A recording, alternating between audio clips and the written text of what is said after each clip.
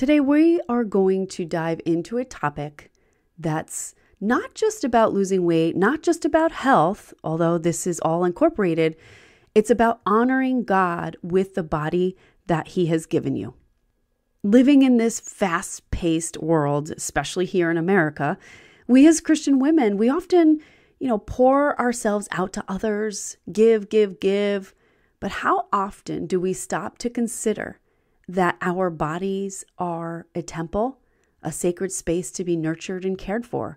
And we tend to care for others first and forget to do that for ourselves or put it on the back burner. Can you agree? So taking care of your physical health isn't just a personal goal. This is also a spiritual responsibility. So when we are taking care of the temple of God's, which is our body, and really understand how aligning our health with God's word can transform not just our bodies, but our entire life. Amen. And I'm willing to bet that you have, for a very long time, believed maybe what the world has told you, maybe even the lies of the enemy, that you can't do this. You can't lose weight. Now's not the right time. Nothing ever works. And there is a laundry list of lies that the enemy has been feeding many women over centuries about their body and about weight. So I want to invite you to go grab my free guide that I just made available this week. The lies the enemy is telling you that is blocking your weight loss. This is really important as a Christian woman. Understanding the lies, and then we need to understand what God says so we can stand on His truth and His promises to receive the weight loss and the health we have been seeking. To grab that guide right now, all you need to do is click the link in the show notes. I will place it here, or you can go to AndreaLynn.com/win, W-I-N. Again, it's AndreaLynn.com/win. Go grab that guide today. Hey, woman of God. Are you sick of fad diets that only get you temporary results? Are you looking for a simple, foundational, faith-based weight loss framework that will fit into your busy day so it becomes a lifestyle? Are you ready to break free from binge eating, overeating, sugar addiction, self-sabotage, and the battle with your scale? It is time to let the chain breaker Jesus move mightily into your weight loss journey. I'm Andrea Lynn. I am so excited that you're here with me on Christian Women's Weight Loss. I remember what it felt like to be 75 pounds overweight, exhausted, overwhelmed, riddled with poor self-esteem, low self-image, and unworthiness, until I was radically saved by Jesus, and He made everything new. With 20 years of experience and numerous certifications in fitness and nutrition, I'm here to teach you everything I know about food and fitness while making faith your primary drive as a busy Christian woman wanting to lose weight and keep it off. If you're ready to let the Holy Spirit transform you from the inside out while getting your body, which is God's vessel, healthy so you can rise up and live out the calling that God has on your life, you're in the right place. May the Lord give you ears to hear, eyes to see, a heart that's pleasing to Him, along with a body that will be transformed for His glory. Let's dive in.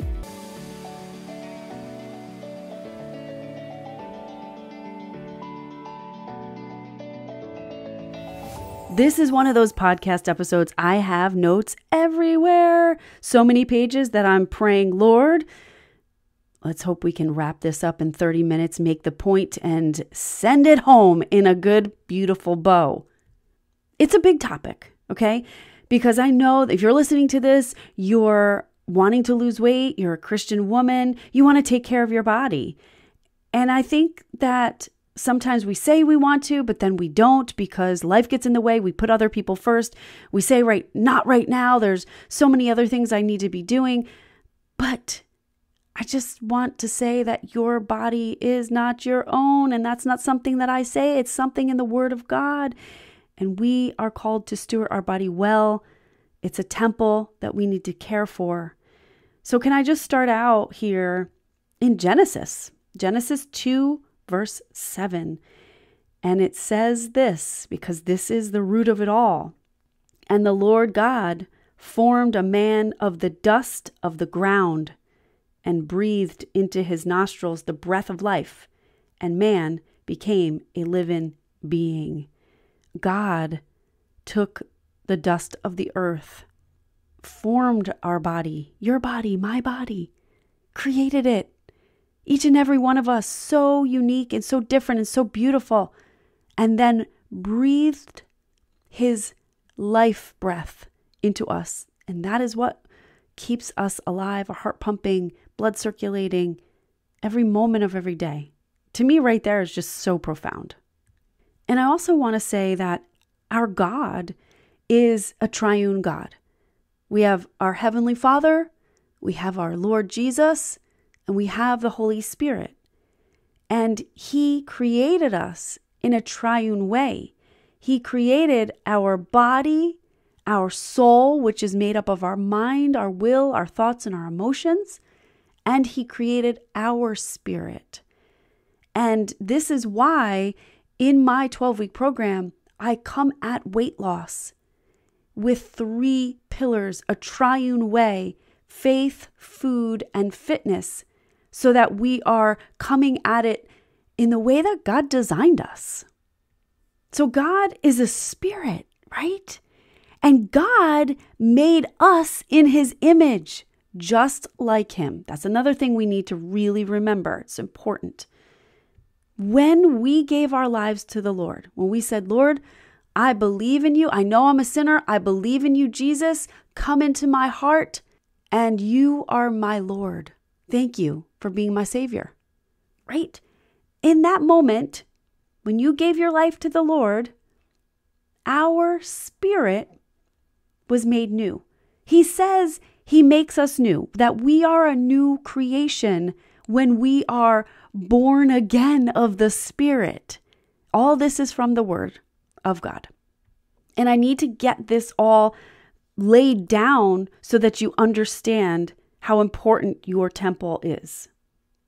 So your spirit is everlasting. God's everlasting. Your spirit's everlasting. It's really God's. The body you live in is a tent, okay?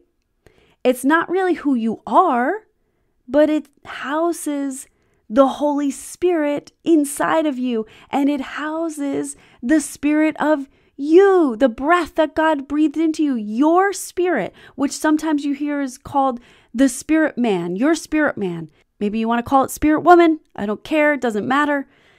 You are a woman. You have a spirit. And as a Christian woman, born again, you have the Holy Spirit inside of you. You're a spirit who has a soul who lives in the physical body. Okay? And like I said, your soul is made up of your mind, your will, and your emotions and your thoughts. And it is your soul that needs to be transformed to the image of God.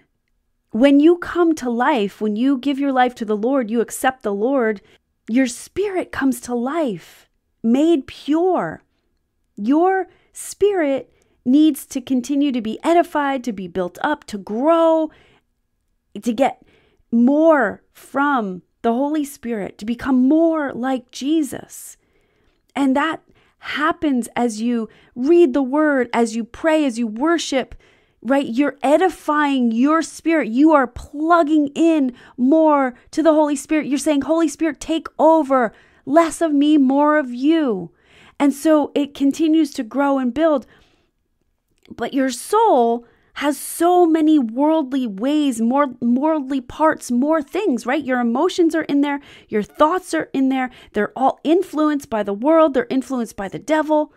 Your will to drink alcohol, your will to eat sugar, your will to go to food when you've had a stressful moment or a stressful day, your will to not work out because you don't feel like it. All of that is your flesh that has to be transformed. And when you become more like God, the flesh begins to diminish, and the spirit, your spirit, because it's plugged into the Holy Spirit, the Holy Spirit is flooding in and rising up and has more say, I guess is the only way I can say here, right? Because then your will, it's not your will anymore. That's where we say, not my will, but your will, Lord. Thy will be done. That's a powerful thing to say. God is completely spirit. Our Heavenly Father, right? When He made us, He's completely spirit. So you're becoming more and more and more like Jesus, like the Holy Spirit. And you become more spirit and less flesh. This is all part of the sanctification process. And listen, God gave you your mind. He gave you your will. He gave you your emotions. They are beautiful, and they are to be used for His glory and His will, not yours, not mine. So we must submit our body and our soul to the Holy Spirit. You see, when the soul submits to the Holy Spirit, then the body submits to the soul. They're all interconnected here. And every time you submit to the Holy Spirit, that part of you grows. Your soul then submits more. Your mind, your will, your emotions, your thoughts, all aligning to what God wants, not what you want. And the amazing thing is, not that the physical body's dumb, but it's just the way I can explain it to you. It really does what it's told, okay? It needs a master. Now, do you want your physical body to be mastered by your mind, your will, and your emotions when they've been infiltrated by the enemy and infiltrated by the world? I would probably say that answer for you is no. Would you want your physical body to submit to what God wants? I would probably say you're saying yes. So, for instance, instead of physically, maybe you had a really rough week. You had so much going on. You're a high level, high achieving, working Christian woman, and you had a lot going on this week. A lot of balls in the air for work. A lot of things at home you're dealing with. So you've skipped some workouts. Maybe you've skipped them so much it's been months. Okay? And you've been running to food. But this is because your physical body has been submitting not to God's will per se, but to yours. Because you're like, I don't feel like it. I don't have the will to exercise. I have too much going on right now. And over time you realize, oh no, I've created some bad habits again. And so what's happening is all of this is following your fleshly will, and you're doing things that I really shouldn't be doing this. And it's potentially bringing on disease or bringing on things that you don't really need. You're not sleeping well. You know that when you exercise, you sleep better. Listen, given up to the flesh. I mean, I can raise my hand to this too. My hand will go reach for a chocolate cookie, a chocolate brownie, if I just let my flesh lead, for sure. For sure. I have to say, no. I have to say, this is not the will for me. Because if I eat that every day or often, which if you're eating sugar every day, you're now creating a physiological addiction. But if I allowed my hand to do whatever it felt like, of course I would go to the cookie. Of course I'd go to the brownie. And in my years, oh man, it's been a very long time now, probably 12, 15, I don't even know, 20. But in those years ago, I would go to drinking wine or, smoking pot. I'm just saying, what was my hand reaching for to make my flesh satiated? Was that? But as a Christian woman, as a woman of God who wants to be strong, fit, a God-fearing, strong, fit woman, our hand needs to rise up into the air and worship our Heavenly Father and worship the Lord. Or start writing. What is the Lord calling you to write? What is the Lord calling you to do with your hands? That's what we should be doing. you see the difference in submitting to the flesh versus submitting your body to what God is calling you to do. And out there, you hear a lot of teaching on the spirit, which is so good. You hear a little bit on the soul, and you really don't hear a lot on the body. But yet these three they come together. This is how God created us. And you see, if you neglect the body and the soul, this is going to impact your spirit. So we have to take care of our body, and we have to take care of this soul. It is all plugged together. You see, the worldly ways say, you need self-help for your soul. You need self-help to get your body in order. You have to starve. You have to over-exercise. I'm sorry, those are lies. Because you're not supposed to be in self-care. You're supposed to be in soul care. Soul care, because we are saying, Holy Spirit, Jesus, Heavenly Father, I want to be obedient to you with my body. I want to be the best steward of my body, your temple. I am a servant of you, God. So I want to submit my body to you. When we're body motivated, worldly, we're selfish. Okay? Let me just tell you, back before I was radically saved, I was this girl. Now, I've been in the health and fitness industry for over 20 years. And coming out of the trauma that I was in, I was so body focused. I would over exercise like crazy. I would kind of undereat sometimes. I would overeat sometimes, all trying to keep my body to have a certain look because I felt that that was my worth. I was very fit. I was attracting men with my body, right? I would wear certain clothes and I would get attention. This is all body focused because when men were looking at me and I received attention for my body, I felt like I was hot. I just wanted people to look at me and say, oh, wow, isn't she look amazing? Doesn't she? She's so good looking. Wow, that made me feel good. That made me feel worthy, believe it or not. It's terrible that I'm even saying this right now. It's like that was a whole different girl. Thank God. Thank God Jesus renewed me. And I used to say, when I get my body to look like this, mind you, I was already very thin and I was already fit, then I can find the husband of my dreams, be the famous actor, singer, dancer that I was striving to be. I thought I was going to run the world with this strong, fit body. Well, that was a bunch of lies, and it was all extremely selfish. So what about you? Do you have any of this still going on?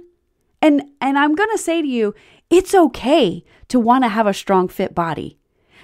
The difference is, what I'm saying here is that you're not putting your body first, and you're not using your body as a tool, and you're not making your body an idol. You're not saying, well, when I'm fit, I will then feel so attractive and that's going to help my worth. No, that's very different. You see, as Christian women, we need to take care of our body with the motive of pleasing God in a spiritual way.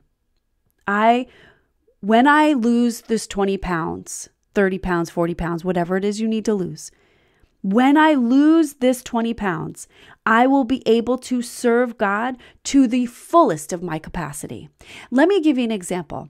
I worked with a woman who needed to lose 20 pounds. She was I would say, more of an influencer, and she traveled all over the United States, sometimes abroad, to speak in Christian arenas. And she would say, I just don't feel very comfortable with 20 pounds on my body. I'm short. When I put my clothes on, they don't feel good. They're not comfortable. I want to change it.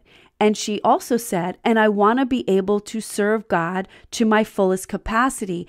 And with this weight on my body, I'm not sleeping well. When I travel, I'm not recovering on the flight, from the flights well. So all of this was to be able to serve God more, because when she lost the weight, she would be able to give more talks, right? Back to back, be able to fly from, let's say, Texas to California and just go right back into speaking because her body was rejuvenating quicker. So we don't want our body to get in the way of what God is calling us to do. And if we have extra weight on our body, it's going to get in the way. I mean, this is just science here. So I want to highlight what's your motive. Taking care of your temple. It's actually God's temple, your body. Taking care of your body, God's temple. What's your motive? Really understand that. And like I said, it's okay to say, I want to feel better in my body. That's okay. I want to feel better in my body. I want to feel okay when I put on my jeans. I am doing it. Why? To glorify God. If you were to lose 20 pounds in 12 weeks, like a lot of the clients that I work with, do you know people say to them, how did you do it? And they can point to the Lord and say, I joined this program that was faith-based, and all glory to God. This is how this happened. I was completely transformed. And then they list all the things that God did for them. That's glorifying God in your weight loss. So just check your motive and align your motive to lose weight to God's motive. You don't need to open the door to the enemy with motives that are really about letting him in, okay? For me, like I said, the body obsession, the making my body an idol, all open doors to the enemy. The torment was for real. I couldn't work out enough and still feel satisfied. It was horrible. It was talk about bondage. So think of it this way as your motive, okay? You need your body to be able to move around the earth. You need vitality. For your body needs vitality. And you know that when you get the weight off, when you take care of it differently, it will be able to have all of that, be able to move better, more efficiently, and have the vitality it needs. And you do this, you take care of your temple by what you put in it, what you're eating, what you do with it, how you're exercising. Water is something else putting into it, and sleep. I would say that those 4 things, if I had to pick, the best way to take care of your temple is eating, exercise, drinking water, and sleep. We cannot neglect our body anymore, okay? We must take care of it well for it to last, to do what God has planned for it. And to fulfill the purpose of why you're here, God has a purpose for you. It means you need to live, not end life early because you're not taking care of your body. You've probably heard me tell you this story before. There's a woman I met, and she said the Holy Spirit was convicting her to get her weight down, to get her health in order. And she didn't listen. She kept putting it off. She did not listen. And the Holy Spirit was giving her just small prompts. Stop eating that. Hey, start walking a little more. Go to bed by 10. Small prompts, nothing crazy. And she was not obedient.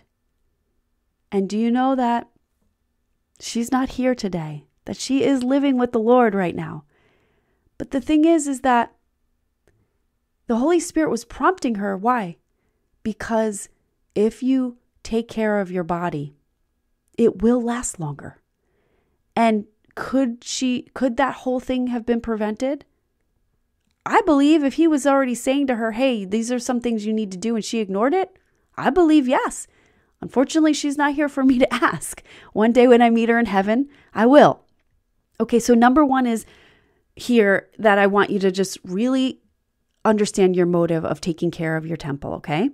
Or God's temple, your body.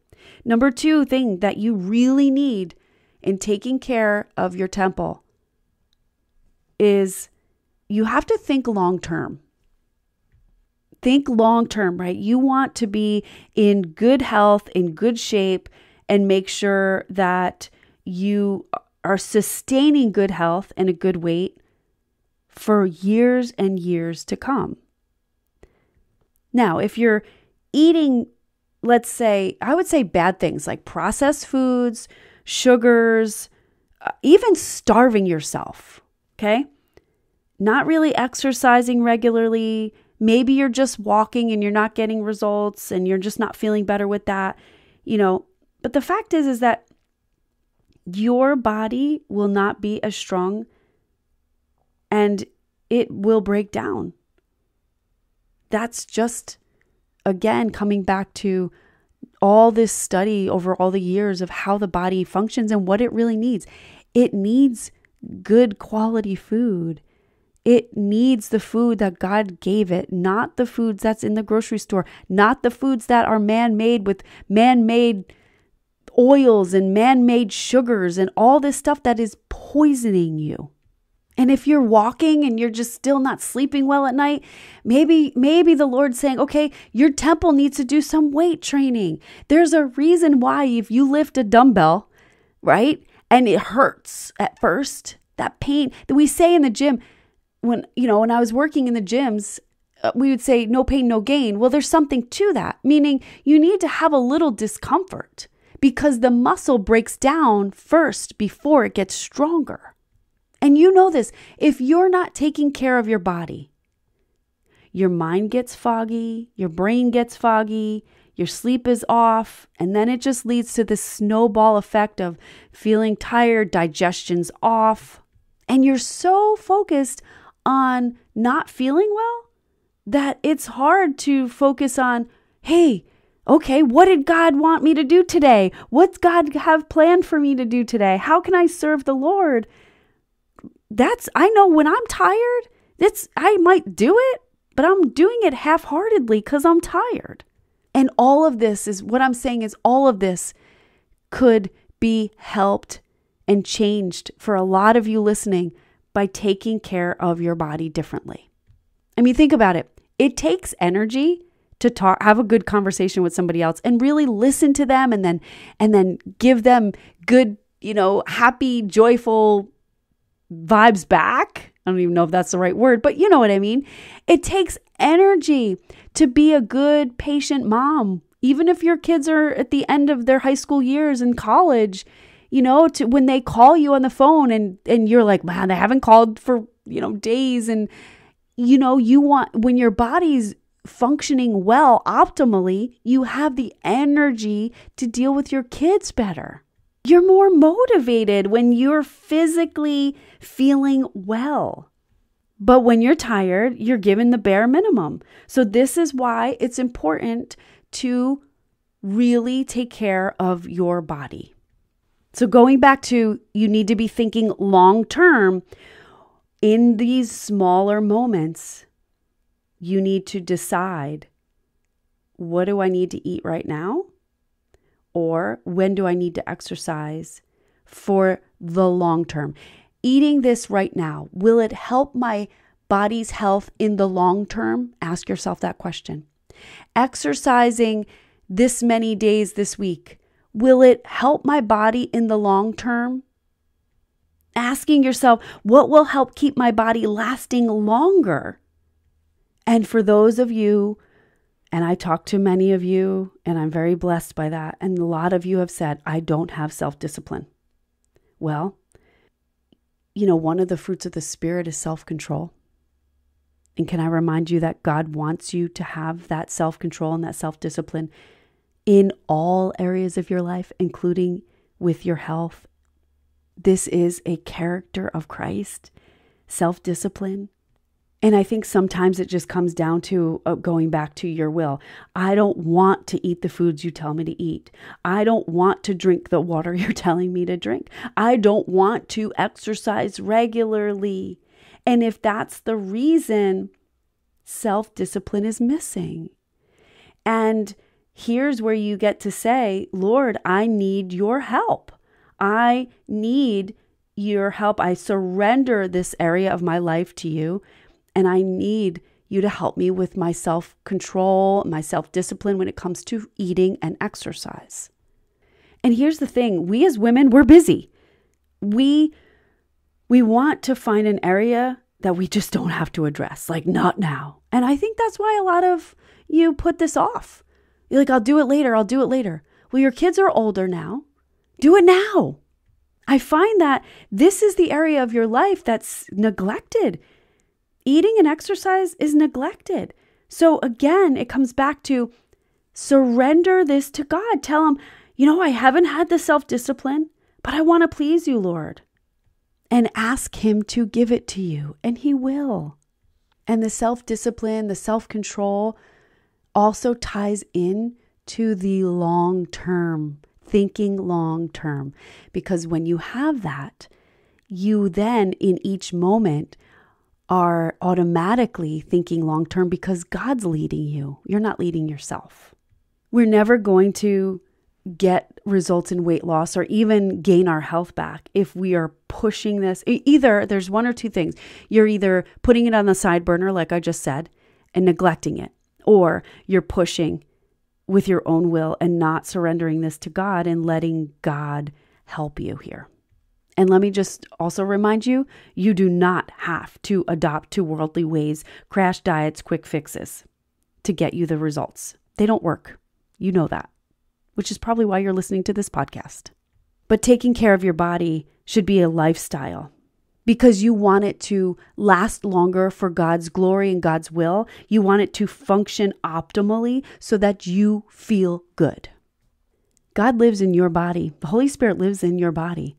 So don't live like you want and do what pleases you. Live to please God. Live with the understanding, like I said, that your body is a tent right now, and it is the tent of the Holy Spirit. Matter of fact, I'm going to read that to you because first of all, 1 Corinthians 6, 19 through 20, or do you not know that your body is a temple of the Holy Spirit within you, whom you have from God? You are not your own, for you were bought with a price. So glorify God in your body. Amen. Okay. Go read 1 Corinthians, all of 1 Corinthians. There's so much about your body being the temple of God's in there. And it also says, this is 2 Corinthians 5, our bodies are like tents that we live in here on earth. But when these tents are destroyed, we know that God will give each of us a place to live. Imagine that somebody said, Jesus is coming to your house today. Wouldn't you clean up your house? Wouldn't you have the best food to eat? Wouldn't you want to make sure that things are in good working order? Yeah, I agree. I'm with you. That's a yes and a yes and a yes and a hard yes.